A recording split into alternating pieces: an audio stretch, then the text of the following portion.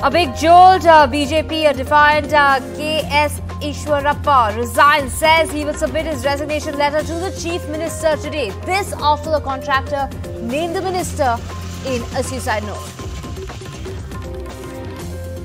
Congress keeps up the pressure, holds overnight a dharna in Karnataka Assembly demanding that Minister Ishwarappa be arrested in the contractor suicide case. NDTV reports from Borodyanka, a town bombed and battered by Russians. The residents tell tales of horror.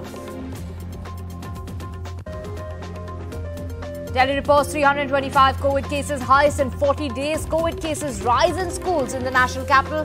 The Delhi government, in a fresh advisory, says schools must shut down in that particular wing or even the entire school if anyone tests positive for COVID.